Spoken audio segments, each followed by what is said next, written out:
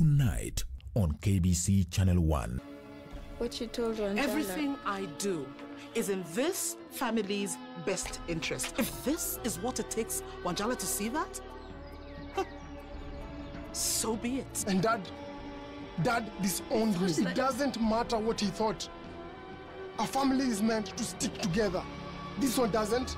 Do you have anything to do with King Otieno coming back into town? Who?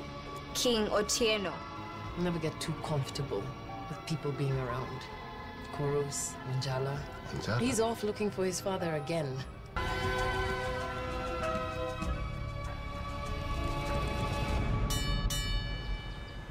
Tonight on KBC Channel 1 for a program that is objective and offers answers to matters economic, security, social, political, food, infrastructure, and setting the agenda.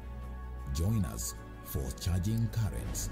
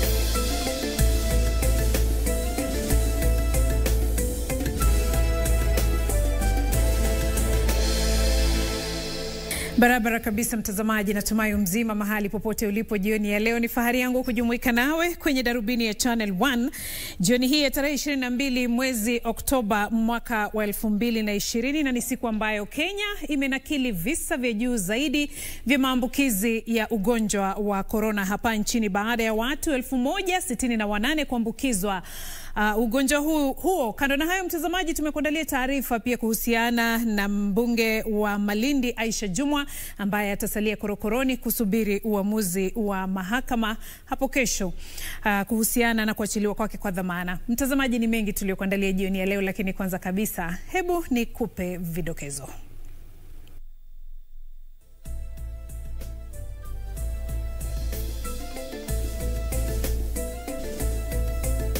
Na vinane vipya vya maambukizi ya virusi vya corona baada ya sampuli 7556 kupimwa.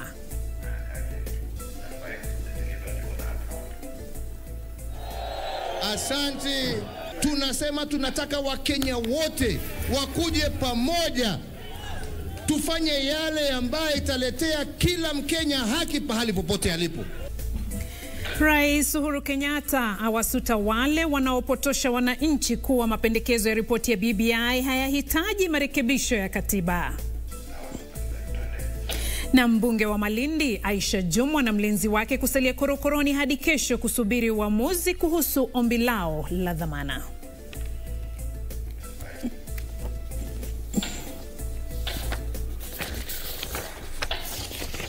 Karibu mtazamaji kwa taarifa hizo na nyinginezo hapa kwenye darubini ya Channel 1.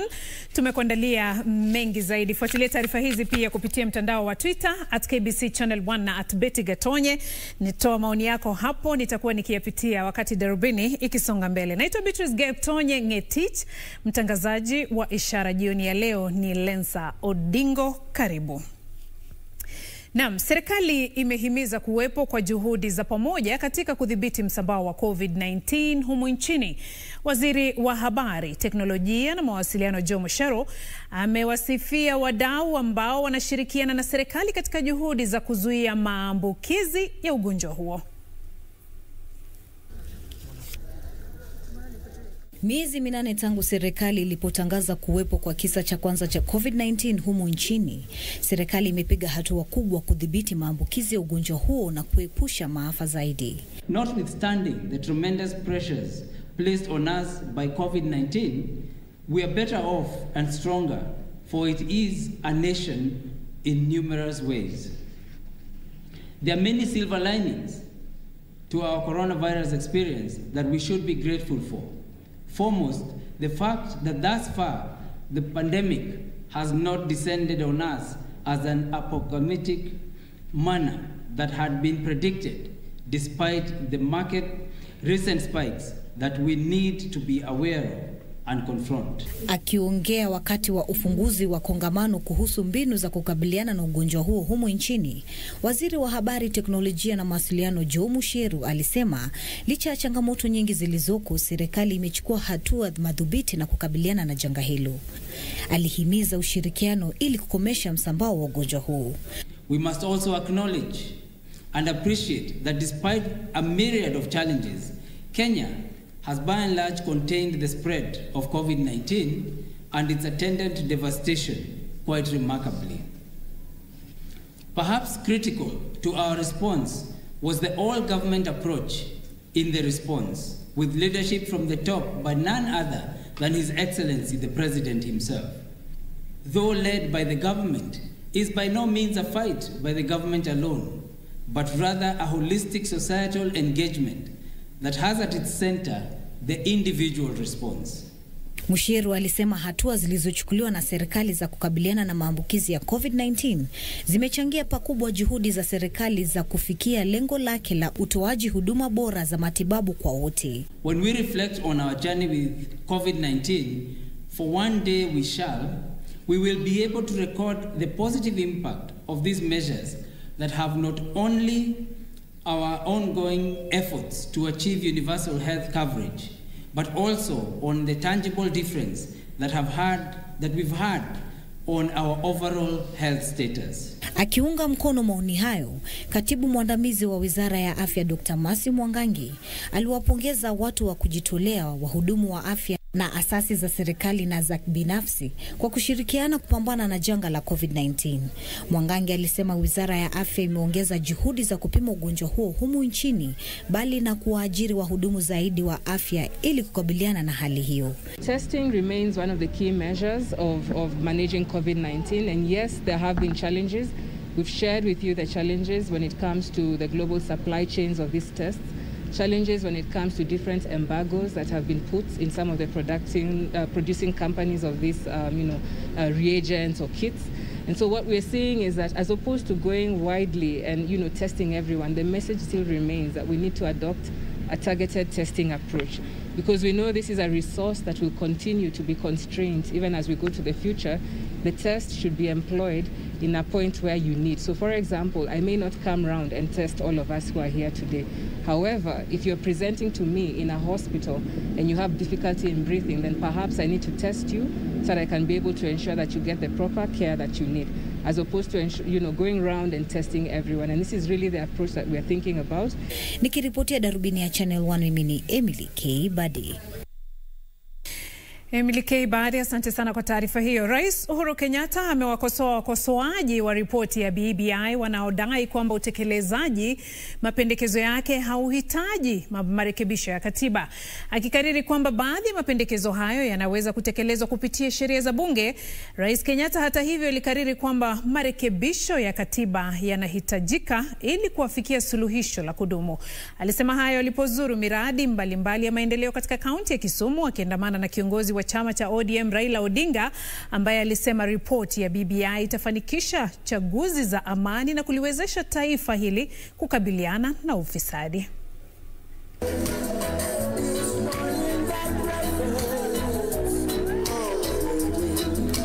Rais Uhuru Kenyatta aliendelea na ziara yake eneo la Nyanza, ambapo alikutana na viongozi wa kidini na wa kisiasa kabla ya kutembelea miradi mbalimbali ya maendeleo.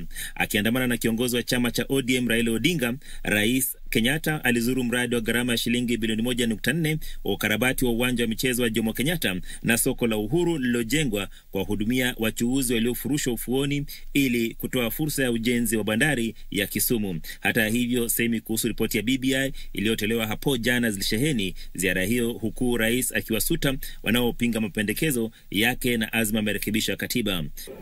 Ile dawa ambaye mimi na ndugu yangu Raila tulikuwa tunatafuta sio hii ya kupatia mtu Panadol na akona malaria. Tunaelewana? Kama tunataka kubadilisha, lazima tujumuishe mambo haya yote, tubadilishe pamoja, na ndio mwili upone. Au ni namna gani? Si namna hiyo? Huwezi kusema ati kwanza kwa sababu naumwa na kichwa wacha nikunywe Panadol. Malaria ukitaka kuitoa kuna dawa ya malaria. Na hiyo ndio tunasema tunataka kutoa ugonjwa ambao uko katika mwili wa Kenya ukiwa wote. Rais alisema pindi itakapoidhinishwa na bunge, ripoti hiyo itatoa suluhu kwa changamoto nyingi zinazowakumba wa Kenya. Tukisema ya kwamba tunataka kutafuta njia ya kutimiza ile 2/3 gender rule kwa sababu ile iko sasa imetushinda, kuna shida? Kuna shida?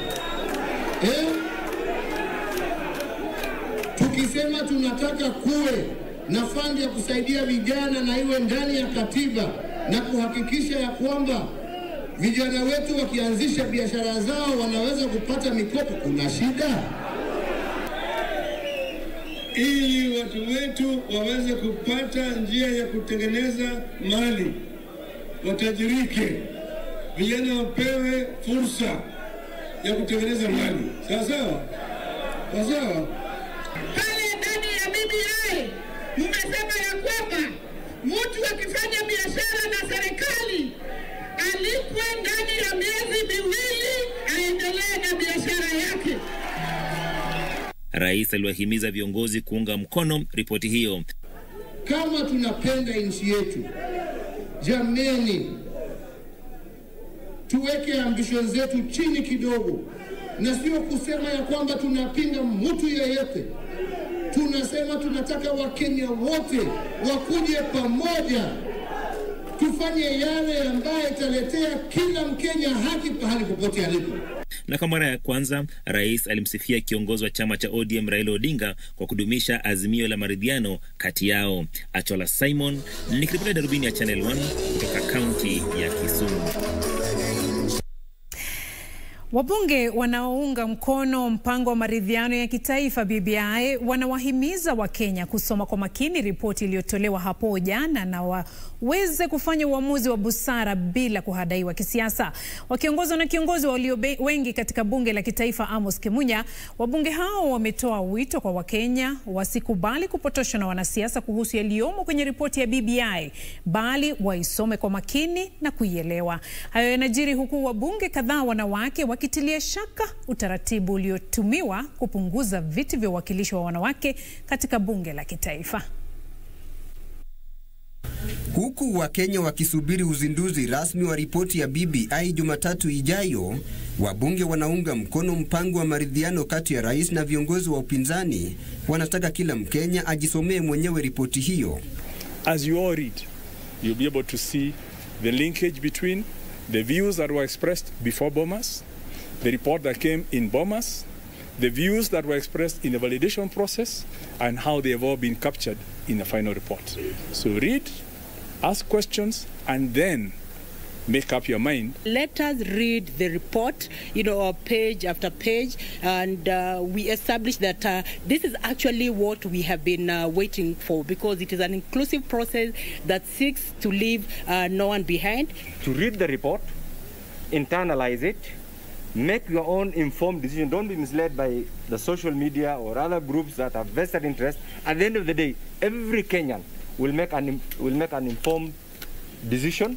Wakiongozwa na kiongozi walio wengi katika bunge la kitaifa Amos Kimunya, wabunge hao wamewashtumu wale wanaopinga ripoti hiyo kwa kueneza propaganda ya kuwapotosha Wakenya waikatalie mbali. Wanasema ripoti hiyo inapendekeza jinsi ya kusuluhisha matatizo ya kisiasa na kiuchumi humu nchini. We urge Kenyans to look at the report from a selfish perspective. As you read through and discuss it, wherever you are at home, at the workplace, or in social places, ask yourself, what's in it for me? We, as the leaders, the people of Meru, will not support the BBI report blindly. We shall read it in detail and make an informed decision as to whether or not to fully support its contents. Hatuwezi tukaenda nje ya BBI. Sasa Mheshimiwa Uhuru Kenyatta na Mheshimiwa Raila Odinga wamesema umaskini out of the window. Maskini out of the window.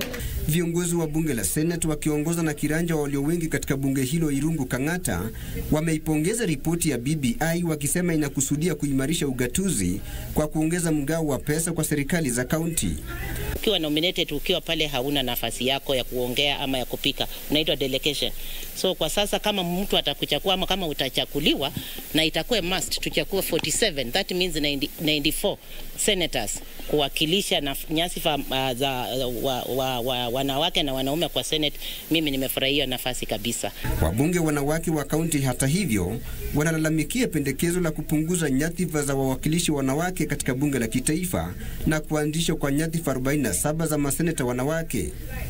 Naye mbunge wa kaunti ya Laikipia Catherine Waruguru anaiunga mkono ripoti ya BBI akisema itahakikisha usawa katika sekta zote, huku mwenzake wa Murang'a Sabina Chege akiitaka ripoti hiyo ieleze jinsi usawa wa kijinsia utakavyopatikana katika bunge la kitaifa.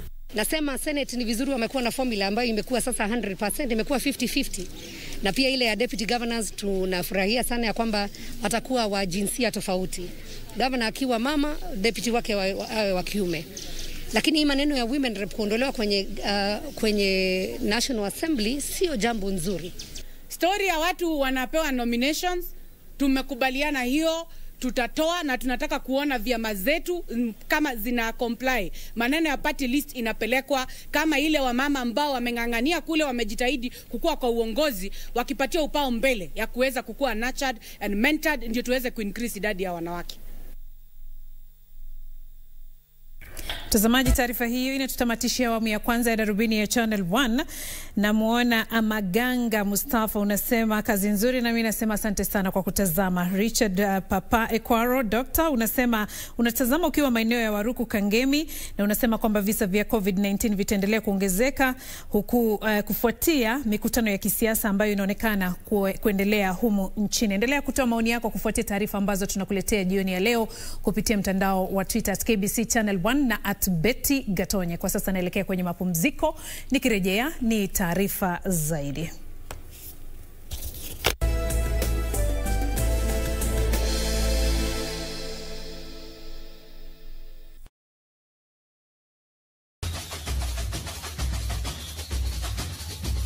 Eight-time CAF Champions League winner Al Ahly of Egypt inched closer to qualifying for the finals of the prestigious cup when they humbled twice champions Wydad Casablanca by 2-0 in the first leg semi-final encounter played last Saturday in Morocco. You've got to be careful. Oh, it's an easy chance. This is one-on-one with the goalkeeper. It's in the back of the net. There's your goal. To make it 2-0 for Ali. Ali Malol, he slots it in, blasts into the corner. This Friday, the 23rd of October 2020, Al Ahly hosts Wydad in the second leg semi-final clash. The match kicks off at 10 p.m. Catch the action live on KBC Channel 1, your true sports partner.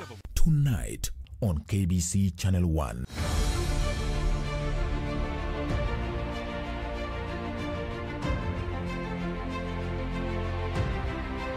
A lot has been said about the National Youth Service. Granted. But President Uhuru Kenyatta's quest for this institution to be a center that nurtures the youth of this country to serve their nation remains grounded. The president told us clearly there will never be an NYS3. Giving opportunity. Ninashukuru Mungu, without NYS nisingekuwa najua kufanya hizi vitu zenye mnaziona mbele yenu. Leaving a positive mark. Yeah, I've been taught to do everything in a garment. Watch it on Thursday at 8:30 p.m.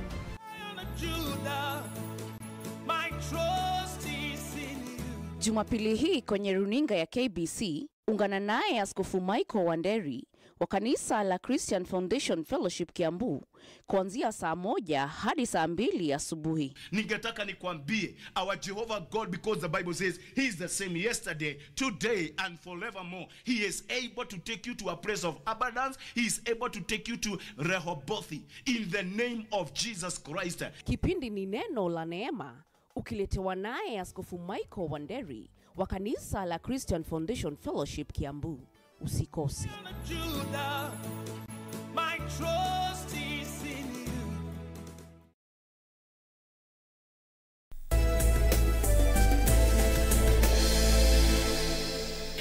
Karibu tena mtazamaji, unaendelea kutazama Darubini ya Channel 1 jioni ya leo. Tuelekee mahakamani. Mbunge wa Malindi Aisha Jumwa atakesha korokoroni kwa mara nyingine kusubiri kusikilizwa kwa ombi lake la kuachiliwa kwa dhamana hapo kesho. Jumwa pamoja na mlinzi wake Geoffrey Otieno walikanusha mashtaka ya mauaji, lakini mahakama ikaahirisha kikao cha kusikilizwa kwa ombi lao la kuachiliwa kwa dhamana. Jumwa ametuhumiwa kwa mauaji ya Gumbao Jola wakati wa kampeni za uchaguzi mdogo wa wadi ya Ganda mwaka wa 2019. Mahakama iliagiza kwamba Juma azuiliwe korokoroni hadi kesho, wakati ambako ombi lake la kuachiliwa kwa dhamana litakaposikilizwa. Kikao cha mahakama kilisitishwa kwa saa 2 leo baada ya upande wa mashtaka kushindwa kuwasilisha ripoti ya uchunguzi wa kiakili wa mshukiwa mwenza wa Juma, Geoffrey Otieno. Na baada ya saa 2 washukiwa walikanusha shtaka la mauaji na mawakili wao wakataka waachiliwe kwa dhamana. Hata hivyo, upande wa mashtaka uliwasilisha hati ya kiapo kupinga kuachiliwa kwa wawili hao kwa madai kwamba mbunge huyo atatishia maisha ya mashahidi, madai yaliyopingwa na mawakili wa washtakiwa. If there she were to interfere, she had a complete year to do so. But as of now, there is completely no suggestion of any single witness contacted or approached by her or her relative. It is a confirmation that in fact she has refrained from attempting to approach the victim or witnesses. Ombi la kuachiliwa kwa Juma na Otieno kwa dhamana litasikilizwa hapo kesho. Kwingineko, washukiwa wa ugaidi waliopatikana na hatia ya kushiriki katika shambulizi la kigaidi kwenye jumba la Westgate jijini Nairobi mnamo mwaka 2013 watasubiri hadi tarehe 30 mwezi huu kujua hatima yao. Kikao cha kutoa hukumu kiliahirishwa baada ya upande wa mashtaka kukosa kuwasilisha ripoti ya afisa wa urekebishaji tabia. Hakimu mkuu Francis Andai aidha alitaka uchunguzi kufanywa kubainisha aliko Abdullahi Umar ambaye alihusishwa na kesi hiyo, lakini akaachiliwa kutokana na ukosefu wa ushahidi wa kutosha. If at all this incident is true, then I think it is time that the issue is taken up by the Kenya National Commission on Human Rights for investigations on the truth or otherwise, because what is happening would be dangerous to all of us who are involved in this. I'm urging the investigators to go to the root and find out what is happening, even as the Kenya National Commission of Human Rights, if it accepts, takes up this matter, because it is not a matter that I think should be taken lightly. Mwishowe, gavana wa kaunti ya Meru Kiraitu Murungi ameondoa rufaa aliyowasilisha mahakamani dhidi ya mbunge wa bunge la Afrika Mashariki Mpuru Aburi kwa madai ya kumchafulia jina. Murungi aliondoa rufaa hiyo wakati Aburi alipokuwa akiwasilisha hati ya kiapo ya kutaka mahakama ilitupilie mbali na kumlipa gharama ya kesi. Yusuf Farah, Darubini ya Channel 1.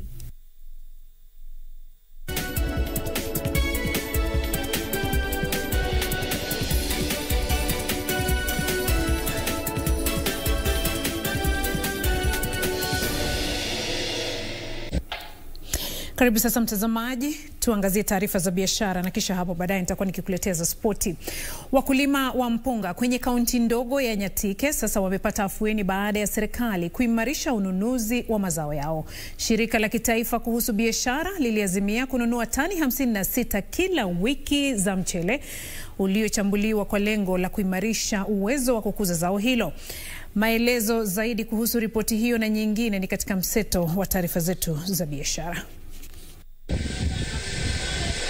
Hali ya kupunjwa na wafanyabiashara wakati imekuwa kero kuu kwa wakulima.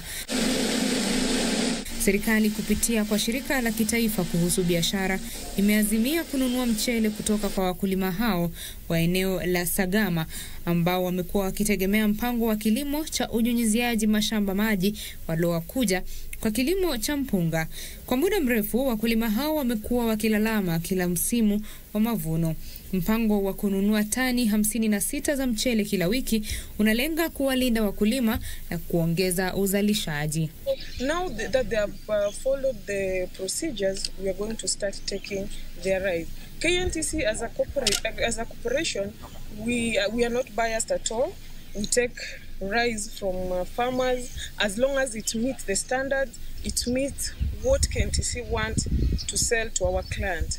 Chini ya makubaliano hayo, wakulima watakuwa wakichambua, kutofautisha gredi za mchele na kupakia zao hilo kwenye magunia ya kilo 50 kabla ya kuuzwa kwa shirika la kitaifa kuhusu biashara. Kwingineko, kundi la benki ya Cooperative limetangaza faida ya shilingi bilioni 20.7 kabla ya kutozwa ushuru kwa kipindi cha matumizi ya fedha cha mwaka 2019, hilo likiwa ongezeko la 14% kwa kulinganisha na faida ya shilingi bilioni 18.2 mwaka 2018. Ijapo kulikuwa na changamoto nyingi, wenye hisa wa benki hiyo waliidhinisha mgao wa faida ya shilingi 1 kwa kila hisa. Kufuatia mwongozo wa halmashauri ya usimamizi wa masoko ya ubadilishanaji hisa CMA, mgao wa faida wa jumla ya shilingi bilioni 5.9 kwa kipindi cha mwaka 2019 ulitolewa mwezi Aprili mwaka huu. Chama cha ushirika cha Coop Holdings ambacho kinamiliki 64.5% ya hisa kilipokea mgao wa faida wa shilingi bilioni 3.79. Hatimaye serikali kupitia kwa halmashauri ya teknolojia ya habari inaendeleza mipango ya kuweka kebo la mawasiliano ya umbali wa kilomita 630 ili kuhakikisha wakazi wa kaunti za Uasin Gishu, Pokot Magharibi na Turkana wameunganishwa kwenye mtandao kwa minajili ya kuboresha huduma. We are building fiber 630 kilometers long from Eldoret to Nadapal, which is near the border with South Sudan. Mradi huo unajumuisha sehemu mbili za ukarabati na ujenzi kamili ambao umetajwa kuwa kebo mmojawapo kubwa zaidi ya mawasiliano hadi kwenye mpaka wa Sudan Kusini. Mradi huo utaleta mabadiliko katika huduma za internet kwenye kaunti mbalimbali zikiwemo Uasin Gishu, Pokot Magharibi na Turkana. Betty Kiptum, Darubini ya Channel 1.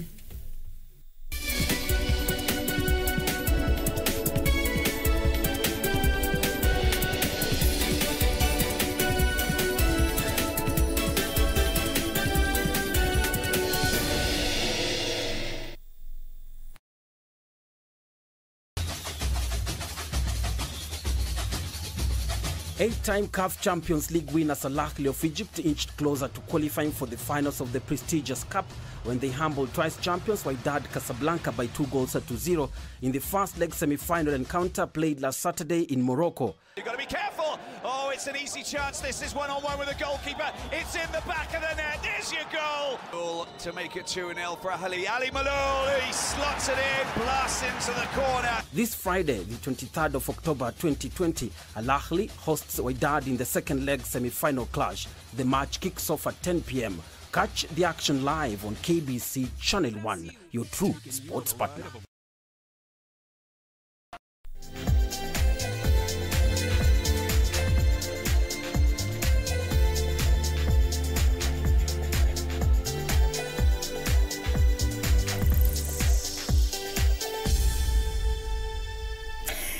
Haya mtazamaji, tuelekee viwanjani. Ujenzi wa uwanja wa kimataifa wa Jomo Kenyatta mjini Kisumu ulio na uwezo wa kuwachukua mashabiki 20,000 ulizinduliwa rasmi leo na Rais Uhuru Kenyatta. Rais Kenyatta alisema ujenzi wa uwanja huo utakamilika mwezi Aprili mwaka ujao. Tangazo la Rais Uhuru Kenyatta limeashiria mwanzo wa ujenzi wa uwanja wa kimataifa wa Jomo Kenyatta mjini Kisumu. Rais Kenyatta alisema kaunti ya Kisumu inajivunia historia kubwa katika fani ya michezo, hivyo basi ipo haja ya kuimarisha vifaa vya michezo. Yes. Yeah. Quality workmanship. Yeah. Katika ahadi ambazo nilikuwa nimetoa, tulikuwa tunasema tutajenga stadiums katika kila eneo ya jamhuri yetu ya Kenya, kuhakikisha ya kwamba vijana wetu wako na facilities za kisasa ndio waweze kuinua talanta yao ambayo wamepatiwa na Mwenyezi Mungu. Ujenzi wa uwanja huo ni ushirikiano kati ya kaunti ya Kisumu na serikali kuu katika jitihada za kuimarisha vifaa vya michezo. Kaunti ya Kisumu inajivunia talanta nyingi, huku ikishirikisha timu katika ligi za taifa za raga, soka, hoki na mpira wa kikapu. Ujenzi wa uwanja wa kimataifa wa Jomo Kenyatta utagharimu shilingi milioni 350. Karanja David, Darubini Michezo. Aliyekuwa mwanachama wa kamati ya kitaifa ya shirikisho la soka humu nchini Tom Alila amewasilisha rufaa katika mahakama kuu kupinga uchaguzi wa hivi majuzi wa shirikisho la FKF. Kulingana na Alila, aliyeshindwa kwenye kinyang'anyiro cha kuwania wadhifa wa mwanachama wa kamati ya kitaifa tawi la Nairobi, shughuli hiyo ilikumbwa na visa vya udanganyifu. Alila pia alishtumu vikali kupigwa kalamu kwa kocha Francis Kimanzi na kuteuliwa kwa Jacob Ghost Mulee kuwa kocha mpya, huku Harambee Stars ikijiandaa kuchuana na Comoros kwenye mechi ya kufuzu kwa kombe la bara Afrika mwaka wa 2021 mwezi ujao. Mwendwa alihifadhi wadhifa wake baada ya kujipatia kura 77 kati ya 88, naye Alila akashindwa na Morris Majua Ouma kwenye uwaniaji wa kiti cha mwanachama wa kamati ya kitaifa tawi la Nairobi.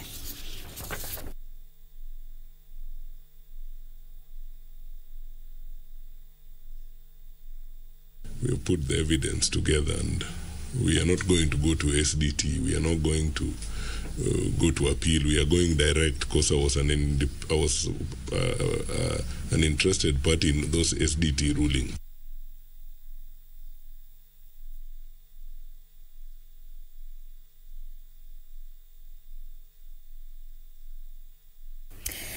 Mchezaji Edson Audouard atakosa mechi ya Celtic ya ligi ya Europa dhidi ya vigogo Italia AC Milan kwani anaugua ugonjwa wa virusi vya corona. Tazama.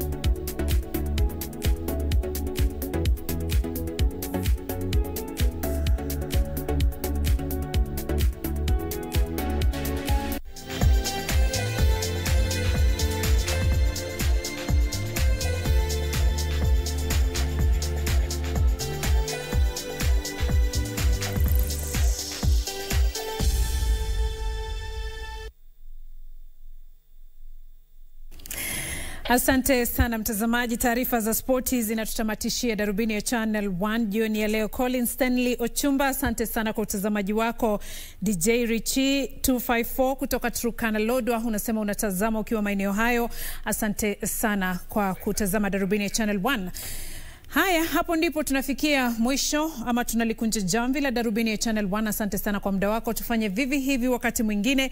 Bila shaka nimekuwa hapa kwa niaba ya mwenzangu Serafina Robin. Naitwa Beatrice Getonyang'etich, mtangazaji wa ishara Lensa Odingo, Tilio Marco na utabiri wa hali ya hewa.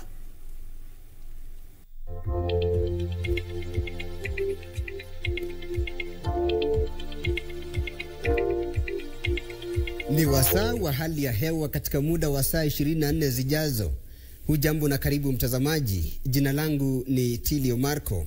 Maeneo ya Narok na Kericho ndio baridi zaidi leo usiku. Viwango vya joto vitafikia nyuzi 12. Wakati huo rasharasha za mvua na ngurumo za radi zinatarajiwa katika maeneo ya Magharibi, Nyanza na baadhi ya sehemu za Rift Valley.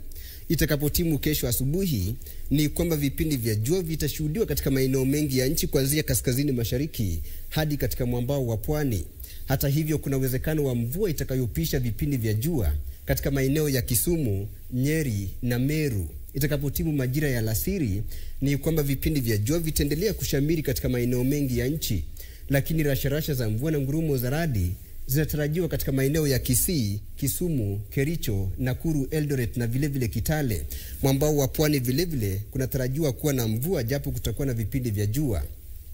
Tukiangazia viwango vya joto, ni kwamba joto litafikia nyuzi 37 katika kaunti ya Garissa. Kaunti ya Nairobi tunakili kati ya nyuzi 25 na 16. Hadi hapo mtazamaji, sina la ziada ila kuhitimisha utabiri wa hali ya hewa kwa sasa hadi kesho inshallah, na kuacha na utabiri wa hali ya hewa katika maeneo mengine duniani. Uwe na ndoto njema.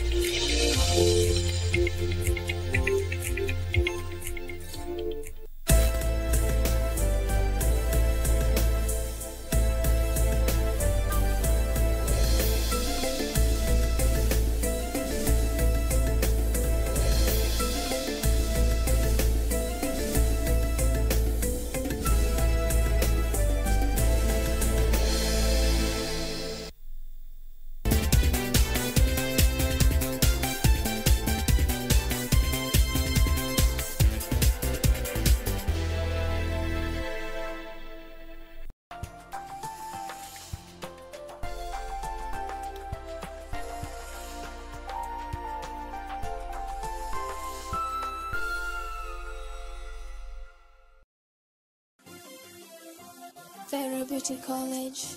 Vera Beauty and Fashion College, with branches in Nairobi, Eldoret, Thika and Meru. Did you know that we are a TVET approved institution? We offer courses in fashion design, interior design in soft furnishing, event decoration, flower arrangement, event planning, hairdressing, barbering and dreadlocks, beauty therapy, makeup, nail technology, spa massages, teaching skills, TOT, solo business management, and many more. Register now and visit our website on www.verabeautycollege.com. You can also call on 0725 923 550 Nairobi branch, 0728 087 689 Eldoret branch, 0722 22 7428 Thika branch, 0725 000 706 Meru branch. Vera Beauty and Fashion College, a TVET approved institution.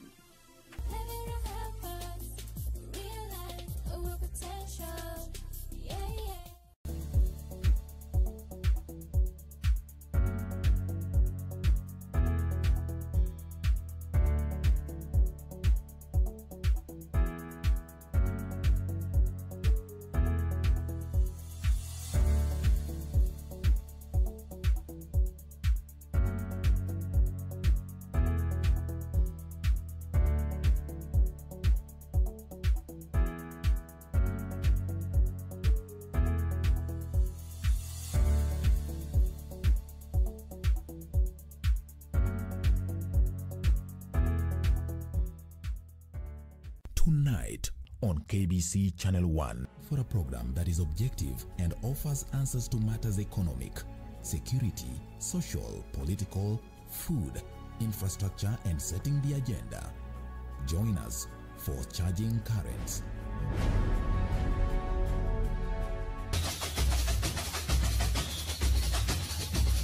Eight-time CAF Champions League winner Al Ahly of Egypt inched closer to qualifying for the finals of the prestigious cup when they humbled twice champions Wydad Casablanca by 2-0 in the first leg semi-final encounter played last Saturday in Morocco. You've got to be careful. Oh, it's an easy chance. This is one-on-one with the goalkeeper. It's in the back of the net. There's your goal. To make it 2-0 for Ali. Ali Malol, he slots it in, blasts into the corner. This Friday, the 23rd of October 2020, Al Ahly